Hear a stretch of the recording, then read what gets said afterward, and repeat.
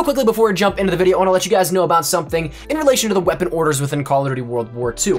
This is something that these are being actually amended in how they are presented. So previously we had some in the special orders, starting with the base weapon variants, then we saw those move over to contracts, then we ended up getting weekly orders in the sense of free weapon variants for various challenge, but now this is actually being changed around to the point where we are going to be getting daily weapon challenges for variants, but also we'll be getting those contracts as well for the base weapons, rotated in and out and everything like that. But that said, we're going to be able to see daily weapon orders starting yesterday, I believe it was, in which we got a Lewis variant. Today, we actually have our first heroic variant ever given out for free within Call of Duty World War II. That is the 1911 Totalize 2 variant, and that's available right now in the daily orders from Major Howard. So make sure you guys go take advantage of that. It's going to be gone by 1 p.m. Eastern Standard Time, 10 a.m. Pacific Standard Time tomorrow, and I believe 6 p.m. GMT. So make sure you guys jump on this. Even if you aren't somebody that uses pistols, it's a very simple challenge for a free heroic weapon. It's 15 tactical knife kills, so that's something you might need to rank up your pistols a little bit, but once you get there, it should probably take you 5 to 10 minutes depending on what game mode and map you end up playing on. So that said, want to keep you guys in the loop, keep your eyes open for everything that may be coming on the horizon here with weapon updates, because we are going to see a lot of free variants given to us now, and I'm really hoping for that M1928 Wayfinder 2 variant to come maybe tomorrow, maybe the day after, maybe sometime soon, but I really want that one of the new weapon variant. So keep your eyes open. We're going to be getting a lot of stuff here within the orders and the way that we unlock free weapons. So want to let you guys know about that, but now back to the regularly scheduled content. So last week I had the privilege to go out to Sledgehammer Games and actually record early footage of DLC 2, The War Machine, and upon debuting the gameplay and streaming some of the zombie stuff and all that, I got asked the question a lot, was there a new event available at the build that we played at Sledgehammer? And that's a very valid question. We saw an event with World War II's DLC 1, that being the Resistance, and then we also saw 2 intermittent seasonal ones as well. So it only makes sense that there will be one for DLC 2, but upon actually being there and playing it, we didn't have anything that actually gave us an indication as to an event, other than just simply the logic behind it. So that said, when we were debuting the gameplay, the question came up a lot, to which I said I wasn't necessarily expecting something because we hadn't seen anything in terms of the trailer for DLC 2 that hinted towards an event, but I said probably about a week to 2 weeks after the launch of DLC 2, which by this time is in just a couple of days' time, and then the week following, and that was my prediction from the get-go. Well, I'm still sticking to those guns, and I'm going to break it down here a little bit of the reasoning as to why and what we could end up seeing, what could hint towards this coming within next week or the week after, and what all we can expect for an upcoming event for World War II. So it all stems out of yesterday. Once again, all eyes were on World War II to see if there would be anything that gave us an event either launching 12 hours after the event went live when they normally do those sorts of updates for World War II, if it'd be added in from the get-go. But unfortunately, we did not get anything that actually gave us full confirmation of an event coming or anything that jumped us right into an event.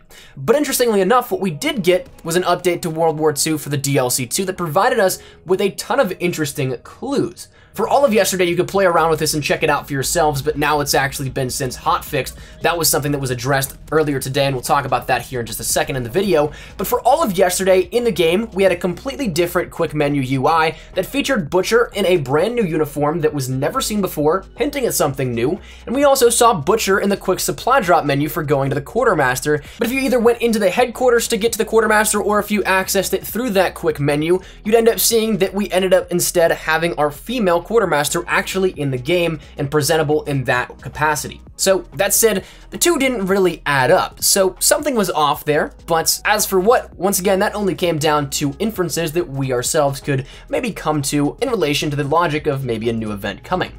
But we actually also saw a bunch of other things added in, because what we saw was a completely redesigned headquarters that looked leveled, perhaps once again for a new event. And the big thing that everybody latched onto, and is honestly a huge indicator as this, was that there were weapon challenges for 5 new weapons. The Sterling, the Type 5, the Type 38, the M2 Carbine, and the ITRA or ITRA Burst. And a little bit further on the weapons themselves, we ended up seeing in the paint jobs, if you ended up going to the paint shop and trying to create your own custom camo, if you went over to the World War II category and scrolled all the way down to the bottom, you can see that we see the icons that would appear in the kill feed for those specific weapons. Plus, we also saw the layers for the components of a brand new Division patch.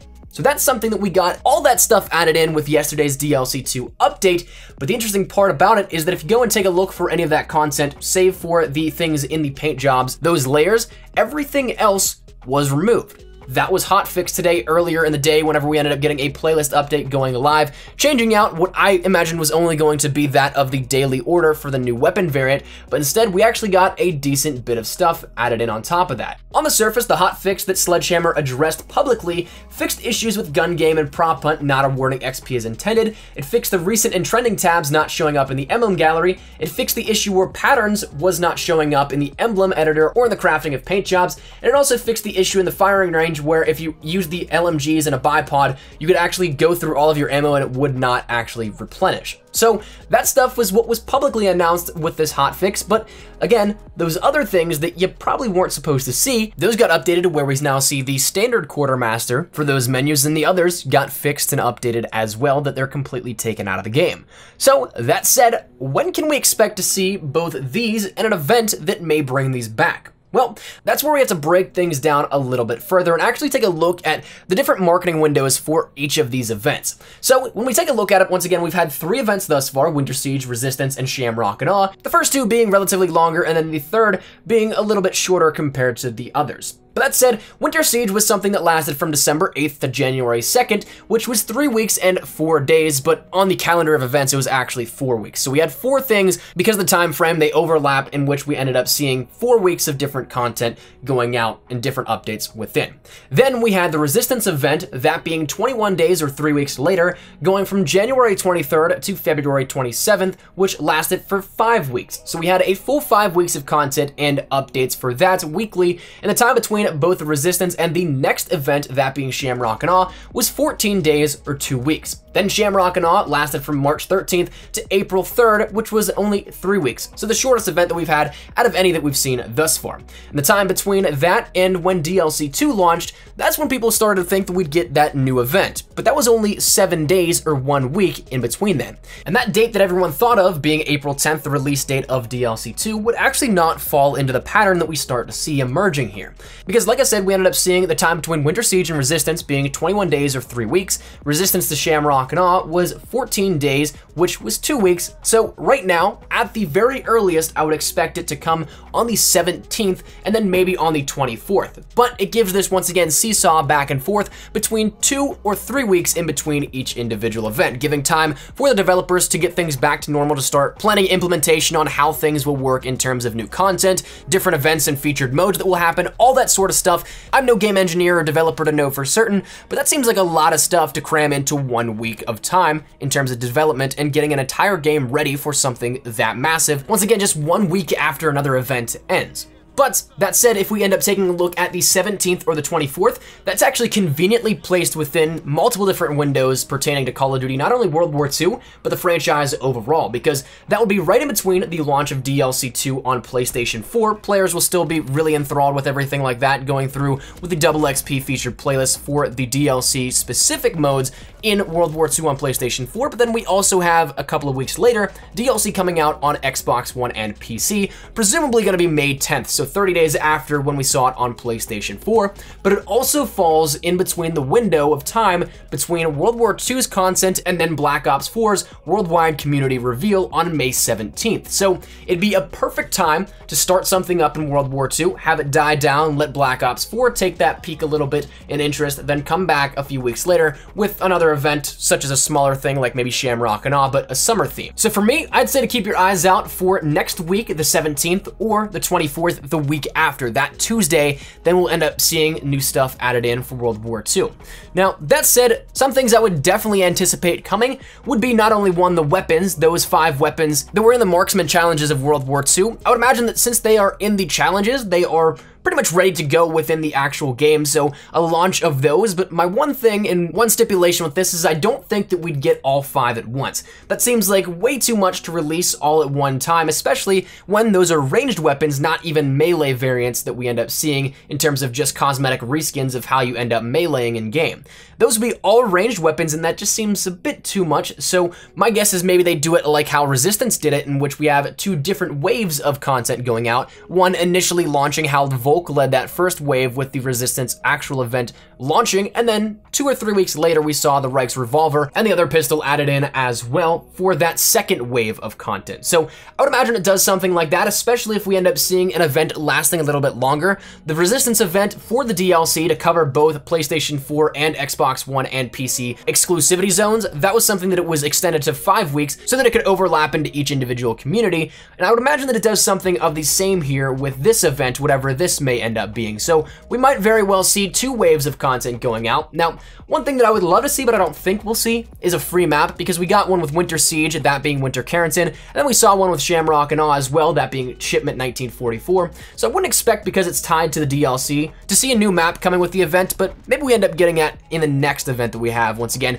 in between DLC 2 and DLC 3. But that said, I think that's where we're gonna wrap it up here at this one, because once again, I want to give you guys some clarity on not only my thoughts, but what I also think is just a very logical standpoint as to when the next event is happening. Obviously, once again, it is not live right now because we got the update yesterday. Nothing really revealed itself other than these few separate clues that are now since patched up, except for a few of them. Once again, kind of quirky to me that we did not see the removal of those layers in the paint jobs, but I guess it is what it is. But again, after being asked so many times on my thoughts on it, I figured I wanted to break it down a little bit further, because with so many people thinking it was going to happen Tuesday, when it didn't, I think it's only logical as to think about when we can end up seeing it, if we'll see it at all. So again, I think either next Tuesday or the week after we'll end up seeing the release of the new events in World War II, and then maybe a trailer coming, say, tomorrow or Friday for the event itself, or maybe next Thursday or next Friday, depending on if it is a week later after that as well. But that said, hopefully you found this insightful, hopefully this helped you out a little bit, and if you had the question, hopefully it answered it for you.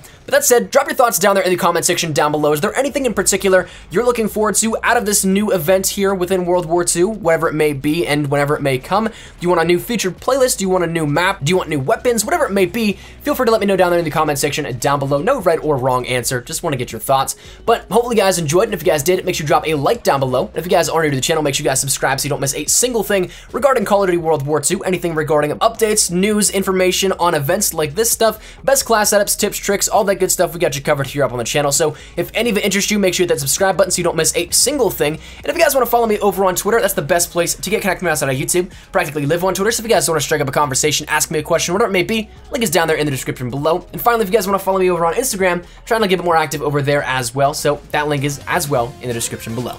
But all that said and out of the way, hope you guys had a fantastic day. Once again, don't forget to take advantage of that 1911 heroic variant in Major Howard's, only there for today, so make sure you check that out.